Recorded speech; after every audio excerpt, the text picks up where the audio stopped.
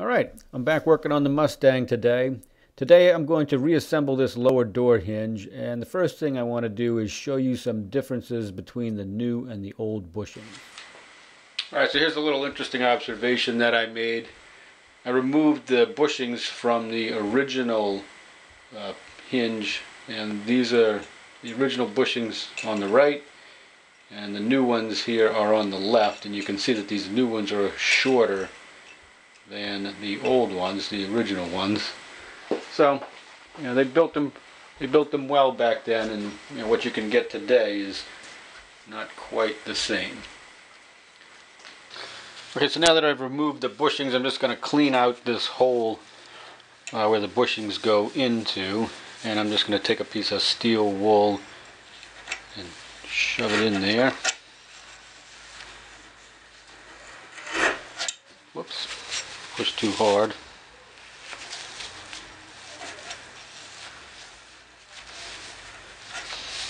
And just kind of twist it around while it's in there.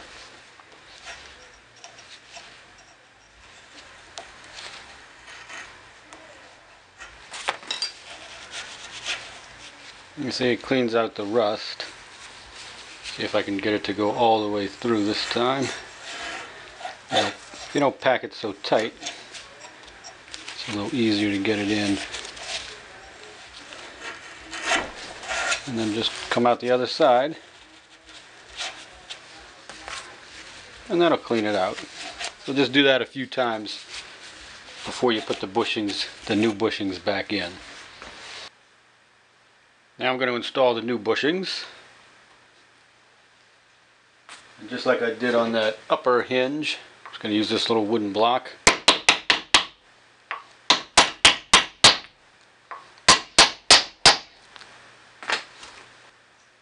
Now the other side.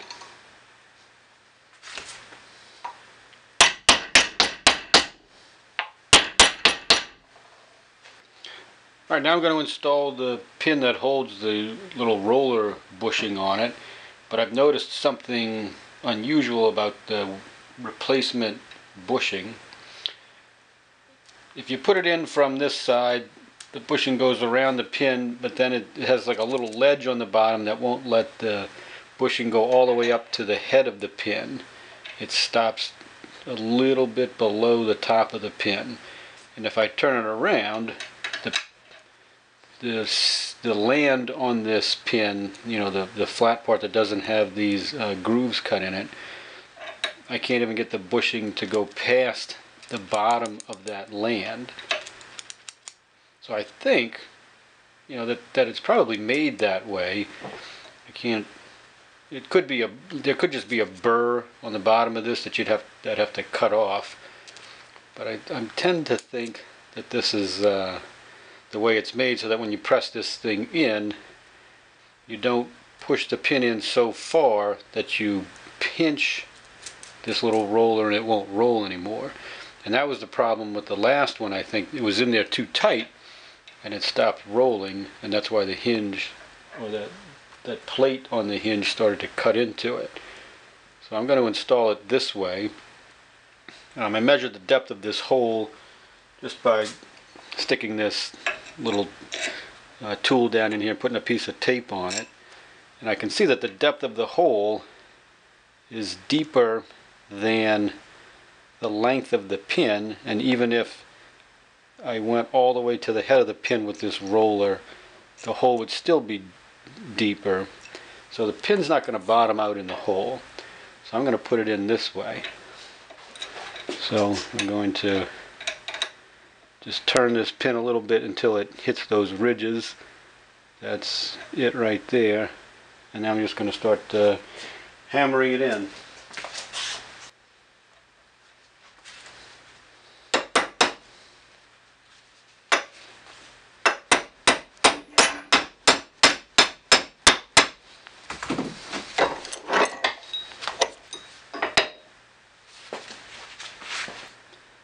Now I'm going to move it to the anvil part of the bench vise and hammer the rest of it in that way.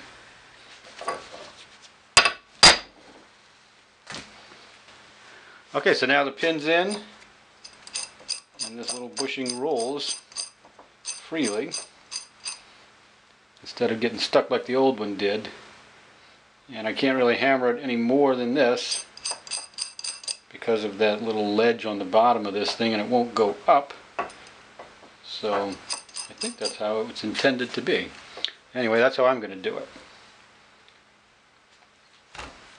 Okay, for the next step I'm going to put in this, the detent arm with its pin. Goes in this hole. And the one thing that you have to be careful about is that you don't put the detent arm on, whoops, backwards. You could put it on either way, you could flip it upside down. But I'm working from a picture that I took. I always print these out on the printer so I know what I'm doing.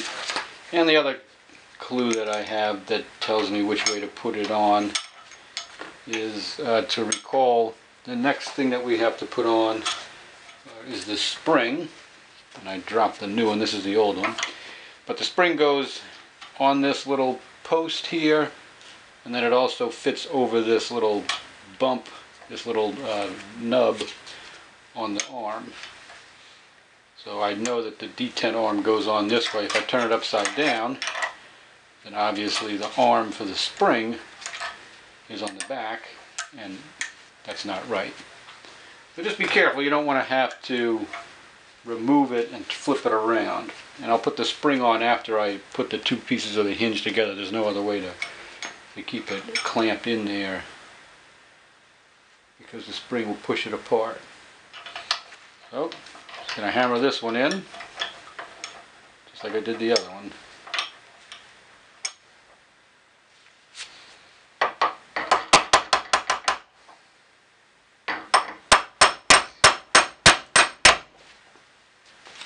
Now, this one's a little hard to get to, so I'm going to use the old hinge pin on top of this pin so I can hammer it in without hitting this part of the hinge.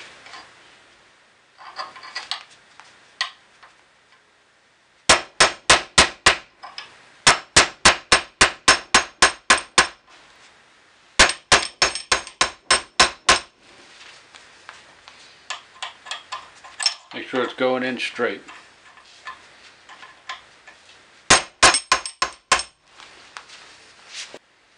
I think I'm going to get the bigger mallet.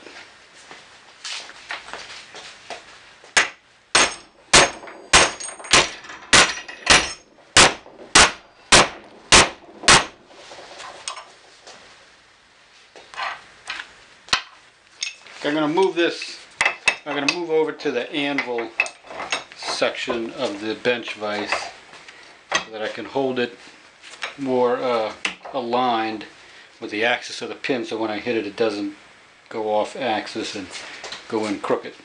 But it's almost in.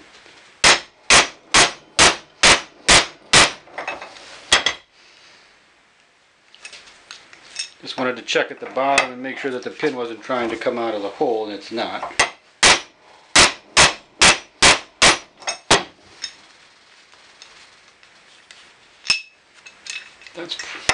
That's probably it. Got a little bit of up and down wiggle to it. I could probably hit it a couple more times.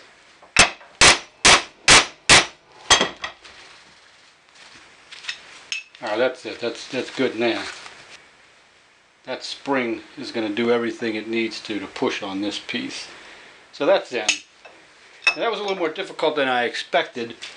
One thing you could do is you could put the pin in the freezer for a few hours, and you could take the hinge part and heat it up, and then when you bring the two together, if you do it really quick, it'd probably go in a little smoother.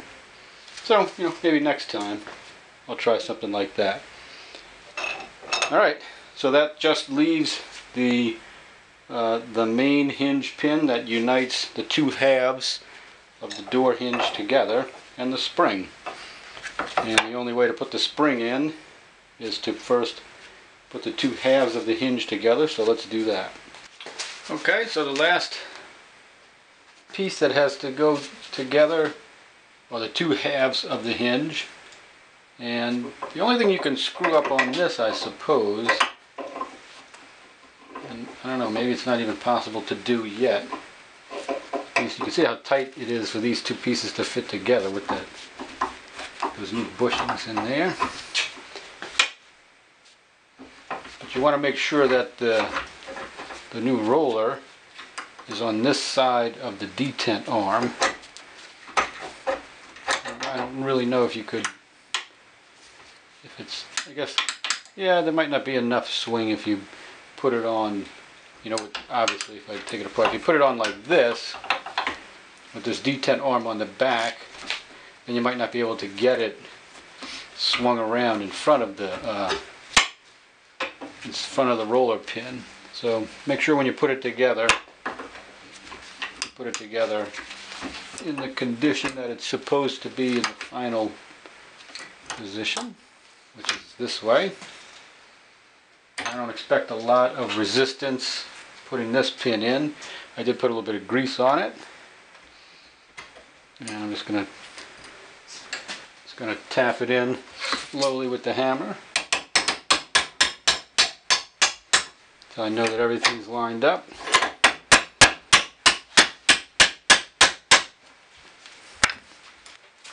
And now I'll just gently tap in this pin.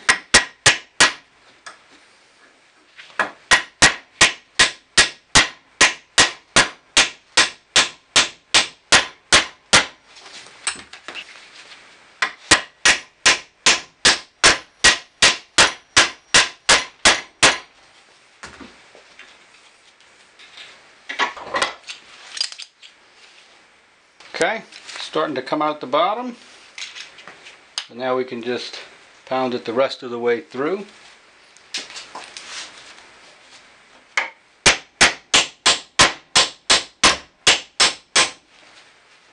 And again, I'll use the old hinge pin to make it easier to hit this new one.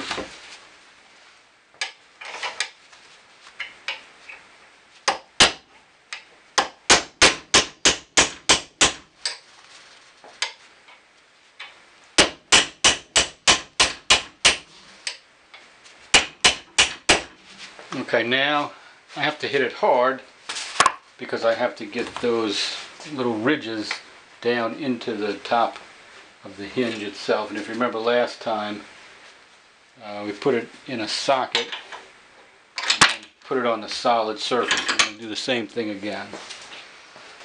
Alright, I'll try it from this angle. And if it doesn't work, you might just have to take my word for it that I get it in.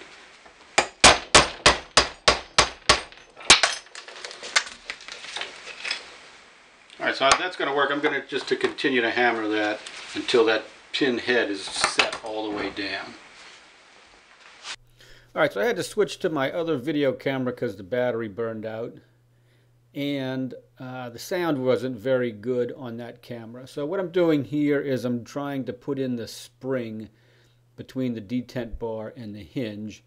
And at first, all I'm going to do is try and put it in by compressing it with a pair of pliers. But you're going to see that that really isn't going to work. So after I tried that for a few minutes, I decided that I would resort to compressing the spring in the vise and then putting the picture frame wire on it like I did when I removed it. And that was much more successful when I got the wire around it. I think in this clip, yeah, I'll just be able to push it in by hand once I get it in there and lined up. And again, I'm struggling with the focusing on this other camera. It has some kind of continuous focus mechanism. But anyway, there you can see the spring is in, and now all I need to do is to remove those wires. So I'm going to cut them with the wire cutters and get that out of there. And after that, the hinge is basically done now. It's been totally reassembled. And I'm going to cut the little pin off in between the two halves of the hinge. I'm not going to show you that. And this is just trying to operate the hinge by hand. So this is the end of the video. Thanks for watching.